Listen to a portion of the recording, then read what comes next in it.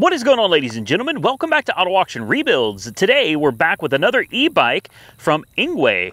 We've reviewed one of their bikes before and I loved it, so they sent me another one. This one's a little bit cheaper and it's one of their best-selling bikes. Let me introduce you to my Engwe e26. Now, we've reviewed the X26 in the past, and that was a phenomenal bike. So they decided to send me another one. They said this is one of their most popular bikes because of the price. It is a very capable bike, just like the last one, but the price I think you guys are really gonna like. This is normally on sale for $1299.99, but it's currently on sale for $1199.99. So why don't we start by going over some specifications? Of course, I like to start with the motor. You're looking at a 750 watt, 1000 watt peak high-speed brushless motor, and yes, fat tire. It's 26 by 4 inch. That motor puts out 70 Newton meters of torque. Now, moving over to the battery, we have a 48 volt, 16 amp hour lithium ion battery that's capable of getting this bike approximately 87 miles using pedal assist. Top speed on this bike is supposed to be 28 miles an hour. Charging time from empty, about 6 hours. Of course, we have brakes. When you've got a lot of power going to the motor, you need good brakes. We have hydraulic brakes, front and rear, attached to 180 millimeter rotors. We have a dual suspension setup because of the seat. The seat is actually, it's so, there we go. The seat is a shock absorber, and then of course you have your shock absorbers on the front as well. You have your preload adjustment right here, and you can lock it out right here if you don't want any suspension travel on the front. We have quality metal fenders, a giant projection headlight. You have a bell. You have a 7-speed Shimano shifter. Over here we have tail light, brake light. You have a derailleur guard, and there's your gear set in the rear. Of course, everything is adjustable, the seat and these handlebars. Take a look at the handlebars. You can loosen this up and you can rotate it a ton, up or down, depending on how you like. But that's not all. You come over here and you can actually adjust this entire piece up to bring it closer or down to bring it further away. This is really nice, very intuitive. They designed this bike so that you could have it your way. The maximum load for this bike is about 330 pounds, and you have a nice metal shelf on the back that handles 25 kilograms. Okay, you have these wonderful, wonderful hand rests right here. I love these, the way they come out like this instead of just being straight across. It really gives you a nice place to plant your palms. You have your pedal assist up, pedal assist down. You have your headlight button on the side. You have a button right here that switches through all the different information screens. Headlight off. You have a nice color display right here. I don't know how well that's going to come out. It's dark today, but there you go. It's got a really nice multicolor display. And like I said, when you turn on the headlights, it dims the display. You get a super bright projection headlight there.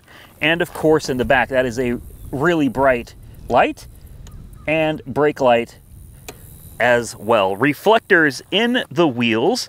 Overall, a solid looking bike. So it's time to take it out and go for a little ride. Now, full disclosure, I just got through riding this 3.9 miles. I had a camera malfunction, which caused me to have to restart this video from the very beginning. So I've actually already ridden most of what I would normally ride, but we're gonna do it again. So that means when we're done, we're gonna have a lot more miles than we normally would. Let's take it for a rip. Full steam ahead on throttle alone, no pedal assist on this. And we are starting going up a hill. My obstacle course is temporarily closed because my obstacle course is actually a construction zone. And there's actually construction people out there right now. They are out there all day, every day, day and night. They're building all these houses. So yeah, my construction course is temporarily closed, but that's okay. We still have lots of hills, gravel, and of course the pavement. I'll take you by the obstacle course so you can see what I'm talking about. Oh wait, are they gone? Oh, hold on. If they're gone, we're going off-road. No, they're not. Dang it. They got a semi-truck down there. Yeah, okay, we better not go down there. Looks like they're dropping off pallets of wood. All right, so let's get her up to speed. Pedal assist 5. I've got the throttle pegged, and I'm gonna slow down because we're already doing 24 miles an hour on gravel. Ride's great, and the brakes, I love Engwe's hydraulic brakes. They know what they're doing, man. The brakes are so nice, very smooth. You just give them a light squeeze, and it slows you down quickly. I'm sure if we give it a hard squeeze, it would slow us down a lot quicker. So we're gonna get over this loose gravel right here. And let's give it a little bit of a harder squeeze and see how those brakes do. Oh yes, very nice. Uh-oh. What is this?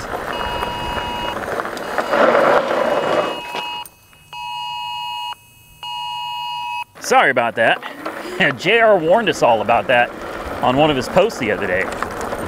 All right, so the front suspension feels great. The seat suspension is working exactly the way it's supposed to. It's absorbing a lot of these bumps out here on this gravel. This is all relatively loose gravel, and the bike is handling it absolutely well. So far, I'm only using throttle. I'm not pedaling. I'll do some pedaling later, but I really like using the throttle because number one, I'm lazy, and number two, it really puts the battery through its paces. Let's go up this way. So you can see I'm not messing with you. My obstacle course really is closed because we do have these guys out here unloading lumber. So I don't want to get in trouble or anything. So we'll just continue on our way. How about that? So far, so good. Great bike, very solid, very sturdy, very stable, even on all of this loose gravel. I'm sure you can hear in my voice how shaky it is.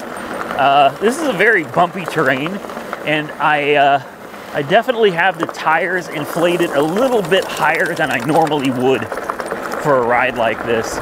Mainly because once you get out on the pavement, you don't want underinflated tires, because underinflated tires on the pavement make the bike really kind of wonky. It doesn't steer right, and you got to find the best air pressure, kind of middle ground for everything that you're going to be doing. Or you could also buy an accessory air pump and bring it with you, and then you could adjust your air pressure on the fly. And that's what I would recommend. Get you an air pump that you can bring along with you and adjust your air pressure on the fly. Let's give it a rip. Throttle alone, no pedaling. 15, 18, 19, 20, 21, 22, 23, 24. That's all we got. 24 miles an hour, 24.1. Now let's see what happens when I pedal. Here we go. 24, 25, 26, 27, 28. Can we do 29? Yeah. Let's hit 30. Come on, get it. 30. Yes, we hit 31. 31 and a half pedaling, and that's all she's got.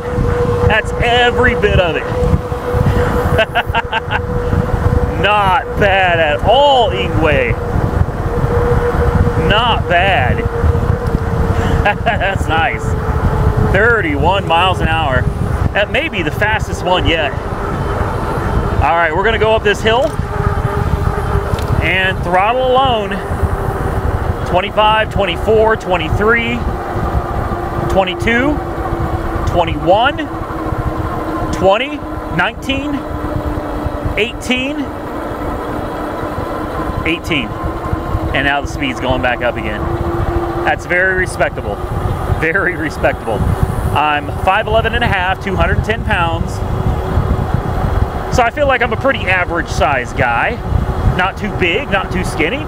Should give you a pretty good idea of what this bike is capable of. It's impressive, very impressive. Well, it's time to take it through the neighborhood now. And let's see how it does rolling around the neighborhood. And here we go. In the neighborhood.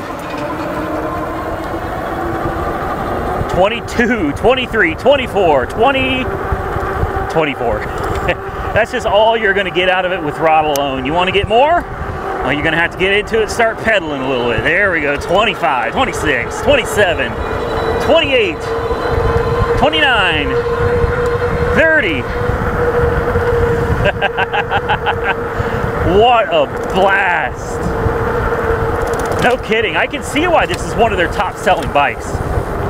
Absolutely. This thing gets it. Let's go around this corner. 18 miles an hour. Maintain 17.9 through that corner. Obviously, it's a sharp curve. Gravel and bumps, not a problem. I'm pedaling now, just for fun. Very nice. Lots of wind today. I apologize in advance if there's any wind noise. But when you take wind and then you're riding 25, 30 miles an hour through it, you're going to get a lot of noise. This is great. It's a great day for a bike ride, and this is a great bike for a ride today. I don't think I could have picked a better one. All right. So far, so good.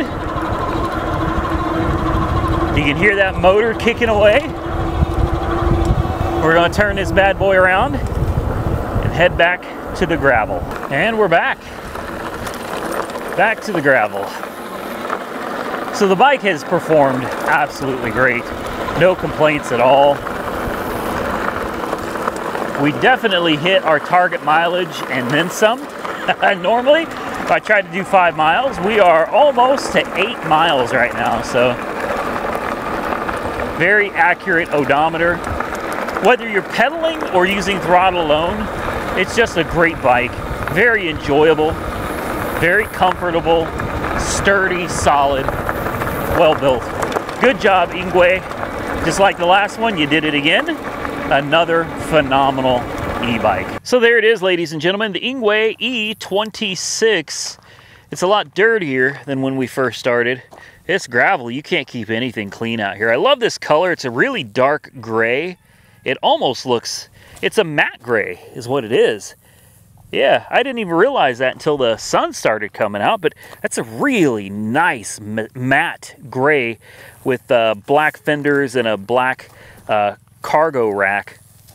This is a nice bike. I'm very happy with it. My question is, what's the battery look like after putting on 8 miles? That's right, we did 8 miles on the dot this time. The battery has 5 bars, and we have used 1. So 20% of the battery has been used to go 8 miles. Now, could we have made it to 10 miles? I'm absolutely certain we could have made it easily to 10 miles without taking any more of the battery. Remember, this thing's supposed to have a range of over 80 miles if you use pedal assist, and that's probably pedal assist 1. So keep that in mind. Yes, you could go a long way if you're in pedal assist 1 and you're pedaling a lot, but if you're going to be letting the motor do the majority of the work, well, you can easily see there should be no problem at all getting a cool 50 miles out of this bike just on throttle or just doing occasional pedaling on pedal assist 5. I can guarantee you'll easily get 40 to 50 miles of range if you're being a little lazy like me. I want to give a big shout out and thank you to Engwe for sending me the e26. Go check it out in the link below this video. This is a ridiculously cheap bike, guys. The price is phenomenal for this much quality, this much bike for the money. I think you'll really enjoy it. Stay safe out there, everybody. I'll see you all very soon in the next one.